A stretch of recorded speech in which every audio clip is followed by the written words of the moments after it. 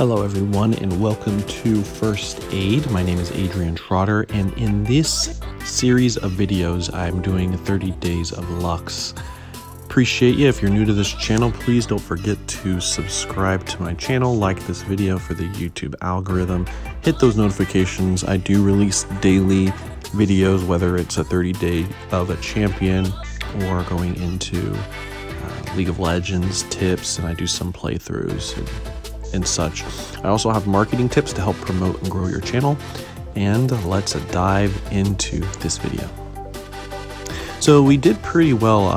This series of videos is going to be where I take some level of skill from skill capped, apply the knowledge that I've learned to see if I can't grow my rank and get up there in the ladder. I'm going into season 10 as a low gold really, and I am going to attempt to hit diamond at least, which is going to be such a grind. So the last episode, or the last series of episodes I should say, has Lux, 7 days of Lux. This type of video is going to take what I learned from Skill Capped. In the last video, they actually used what Skill Capped was teaching, which was coming back from behind, and I lost. In this video, I show you how we are gonna come back from behind as well, because deep into this video, we were doing really bad. I think this was my first kill actually on Senna with the shutdown there. So anyways, what they were teaching is kind of taking one kill at a time and holding that mid tower as much as you possibly can. That is one of the keys to this, is to hold that mid tower, get the kills, and don't give up. That's what I would say. I mean, I was a little discouraged at the beginning of this fight, or this game, because we were losing a lot. Like, bot lane was dying. We weren't getting any support from our jungle, but we ended up pulling this game off, as you'll see if you keep on continuing to watch. If you made it this far, I do appreciate it. I have a Twitter account which you can follow. I'll have a link in the description there. I also have an Instagram account which will have some snippets of some clips if you can't end up watching a whole video. So in this replay of this day 7 of Lux, I have to admit that I'm seeing some weird matchups in the mid lane recently, like Senna mid. I haven't seen that in a while. I'm not saying I played like 5,000 games or anything, I just haven't really seen it. Their team seems pretty standard. I mean, a Jax jungle, a Renekton top, and wow, just look at that. Oh god. And watch this prediction here. I predicted that he's gonna go right back in as the Q goes off on him for the double kill. That, I'd have to say, was one of my favorite plays of this game. One of them. So, you'll see that in that coming back from behind being one of the key things to not lose your cool, that's what keeps me in on the top of like what I've learned from being in bronze and silver.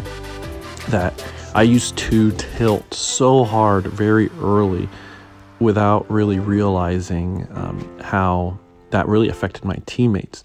So my growth and development as a player, as you watch this channel and as you kind of follow me and you say, wow, I remember when he was hecka bad, I would say I appreciate the journey. You'll see that I'm learning quite well how to kind of handle that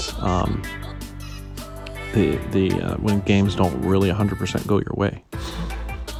This, and by no means was a stop. I think we even lost, or not lost lane per se, but we definitely had less kills than them,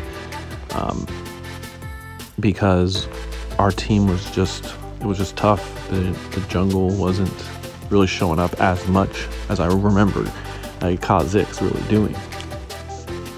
Now go in, take their mid tower, but they are like hungry. This is actually after they've killed and downed our whole team. I'm sitting here at mid with 0 HP here, barely any. Keeping distance, hitting a Q, poking, keeping distance, and then I see the lineup and take the shot.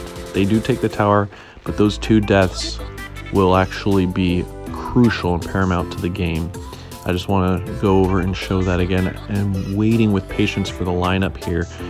He dives, boom, hit both of them with the freaking R. It was one of those, another really great play as I kept my cool with no HP. Now, here's another crucial play, fight under tower.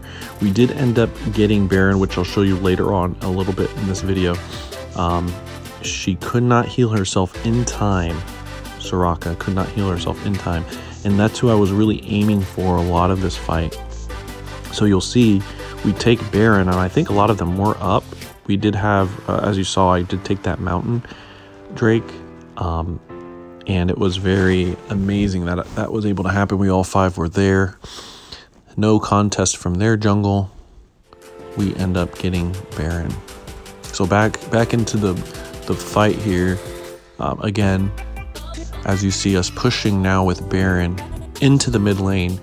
Our mid lane was already taken. No inhib was down. Taking out Soraka, so her team can't get the heals. I'll share what I'm going to do as well in the next couple of videos is actually share my build path. I think that would be crucial because I did bring out Morellicon, the second item. So here I hit him with the Q. Thresh then takes over and handles that one. It was amazing. This one was a pretty funny one because Jax thought, oh yeah, I'm cool. I don't need any. Oh God. It's like, I don't need the back. I could take this R to the face. I don't care. That was that was quite funny. Here's another crucial play, a fight as we push through tower. Grouping as 5 when needed here for my team's help and support. When we are fighting from behind, I mean, we really realized that. I mean, at one point I was 2 levels over them. And another cool thing about this game was that Lucian said in all chat, basically Lux God. I was like, wow. And I am in no means a god, but it was I do admit that it was a bit of a carry there. We did get that inhib. I'm going to flip on to the last fight of the game where they basically give up after this. We're sitting here at their tower. They are pushed in rather far. Thresh grabs a hook. I grab him with the Q. And Raka is healing. She is doing her best. Boom. She's out of the fight. That's the power of Lux. She's just... people just don't expect to have the cooldown. And I had Ultimate Hunter up for this one.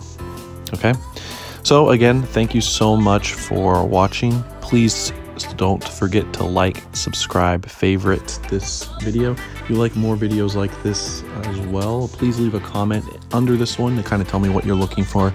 And this was day 7 of the 30 Days of Lux challenge.